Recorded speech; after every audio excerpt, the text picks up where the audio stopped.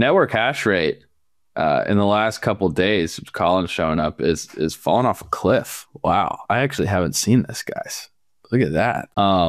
We're maybe at risk of losing that one zettahash. We're gonna lose the comma. We're gonna go back to the no comma club. Gonna lose the comma, go into a coma. Yeah. Colin, can we go to the 3 month? Yeah.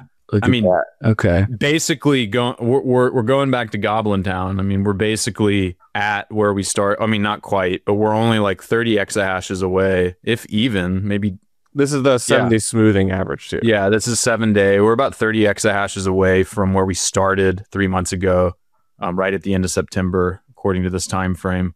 Let's go ahead and look at the 30. Yeah, that kind of spells it out even better. I mean, there's basically been no hash rate growth over the last 3 months. If you net out all of these bumps, it's like 10 exahashes added, or roughly. And, like you said, Matt, I mean, hash price is just in the gutter. Transaction fees are nowhere to be seen.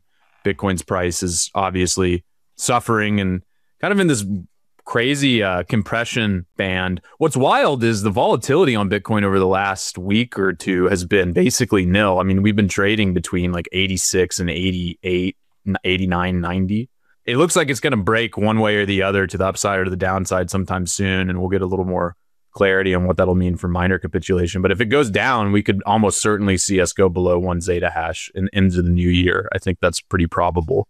Yeah. 4, I'm kind of coining this term, 4 downward difficulty adjustments is a royal flush. Kind of like if you remember the old school like mining cycle, like the hardware cycle model in like 4, you have the ASIC flush. It's like the difficulty flush. We'll see if that ever catches on. I'm going to start using it. And just to highlight that for a second, what I said when I was leading in is a little bit vague, but we almost had 4 in a row negative difficulty adjustments. We just escaped it with a 0.04% increase, which is just absolutely hilarious odds there.